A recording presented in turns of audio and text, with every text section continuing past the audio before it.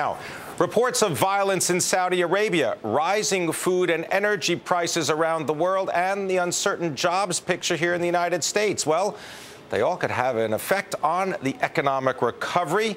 Let's discuss some of those issues with my guest, Joe McAlinden, fund manager at Catalpa Capital. He's the former chief investment officer of Morgan Stanley Investment Management. He's also a Bloomberg, well, we call you a Bloomberg best almost, I think, maybe because almost you've got a V. You've got a V-shaped recovery going. Also with us, we have Bloomberg BusinessWeek's Peter H. Coy. Peter, good to have you with us. Thank you. Brought you in because you wrote an opening remarks section in Bloomberg BusinessWeek about Saudi Aramco. Right. And I want to understand the connection between what is going on in Saudi Arabia in terms of potential protests.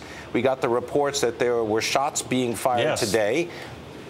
Saudi Arabia is like the only place where there's a lot of reserve capacity for pumping oil out of the ground, right? Right. Saudi Aramco has been keeping a lid on oil prices by offering to produce more, and they have ramped up production. They're the only company, really the only country in the world that has significant spare capacity. They've started to use it. Now you have what happened today in Al-Qatif. This is a city in eastern Saudi Arabia, the eastern province, which is right in the heart of Saudi Arabia's oil fields, and it is majority Shiite. Of course, Saudi Arabia is mostly a Sunni country. The Shiites being the ones who are the same as Iran across the Persian Gulf. This starts to create very iffy situation. Tomorrow was supposed to be the day of rage in Saudi Arabia, but the Shiites, didn't get the message. They started protesting. They started today. And what's so worrisome is that gunshots were fired. We don't have reports of people being killed, but maybe some injuries occurred, some percussion bombs were sent off. The Saudis are taking this very seriously. They're trying to squelch it right now. The question is, can they keep a lid on this, or is the resentment too great? Joe McAlinden, do investors worry about this kind of stuff overnight? Is this what's going to unhinge the market? They sure do. I mean, this whole problem through the Maghreb and the Middle East has been what's driven up oil prices. High oil prices, high gasoline prices have gotten everyone spooked, and it's contributed to this correction that's begun in the market, which, as painful as it feels, however, is quite minimal at this point. It's less than 4% down from the peak. And Peter Coy, in this week's edition, there is more. There you go. Hold it up. Jungle Justice is the cover. That's the cover. But inside the magazine is a story about what? The autocratic gene. Exactly right. And it's a piece by Romesh Ratnasar, talks about nepotism and how harmful that has been to economic development in the Middle East, which has led to the anger that people have, the feeling that they're shut out, that there's a ceiling. They can only get so far. And, he uses, the writer did a great job of quoting from the WikiLeaks cables from the ambassador of the U.S. to Tunisia. Crazy stories about two nephews of the discredited autocrat who stole a yacht from France, brought it back to Tunis, tried to repaint it to hide the crime. Eventually, the yacht was taken back to France, and the two nephews were never punished. This is the crazy kind of stuff that just makes people's blood boil and probably contributed to the overthrow of that leader in Tunisia. Same thing in Libya, Egypt. And, of course, Saudi Arabia, they don't even call it nepotism. It's a kingdom. And it's named after the family. Well, yeah. But if it's hereditary, then it's actually written into the whole notion of the nation that it'll be passed from father to son to brother to brother. So, I mean, you're either in the royal family or you're not. You don't choose. Joe McAlinden, I want to bring you in on the conversation just for this very point, because, we often talk about investing in emerging markets, frontier markets.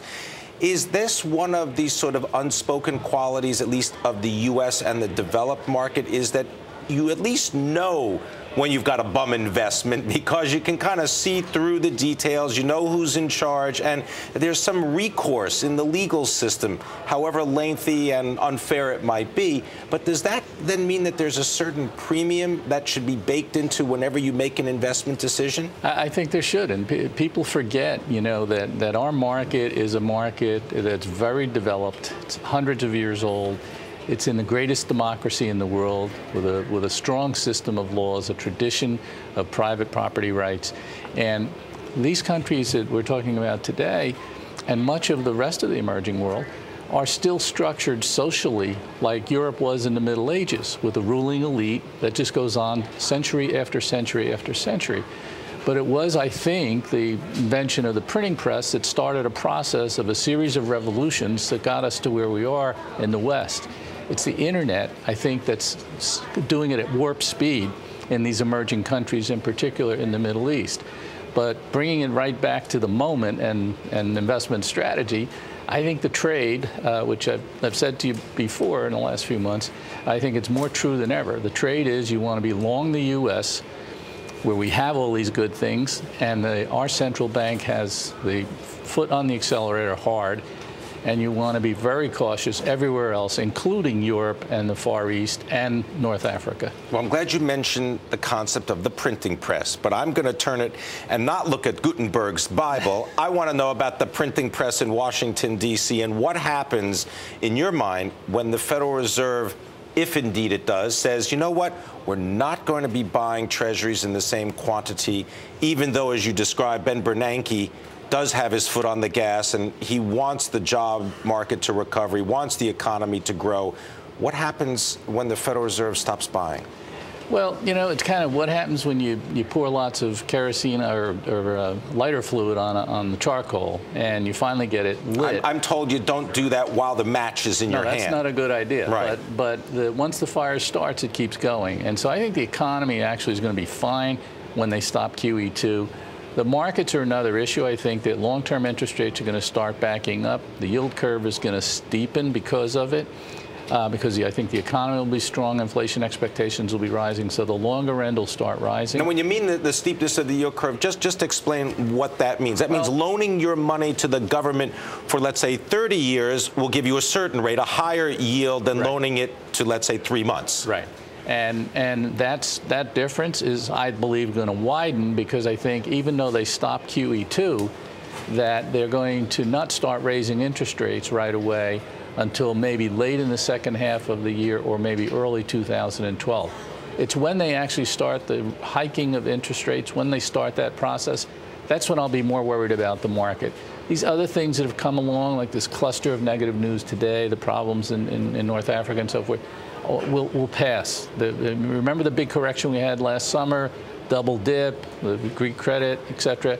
These things pass in the early stages of a bull market, which, even though we're 2 years into it, I think we're still in a fairly early stage of this bull market. This is going to go on for a long time. What kind of stocks do you still like? Do you like consumer discretionary? Do you like industrial, energy, technology?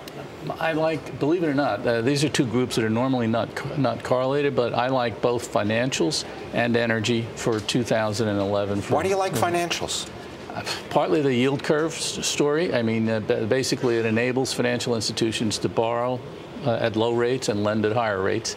And the volumes are picking up. Commercial and industrial loans have turned from deep negative territory. The short-term growth rate has turned positive. And companies are going to be borrowing more money as we now move into the capital spending phase of this business cycle recovery. And last question for you, Peter Coy. You know, I know that you spend a lot of time thinking about politics, too. You think the Fed's going to raise rates before the 2012 election? It's so far away, it's really hard to say. But they are on hold for now. Anybody who's looking for something, you know, this summer or something, I think that's way premature given the continued weakness of the economy. I want to thank you very much. Peter Coy, Bloomberg BusinessWeek, and Joe McAlinden, as always, a pleasure from Catalpa Capital.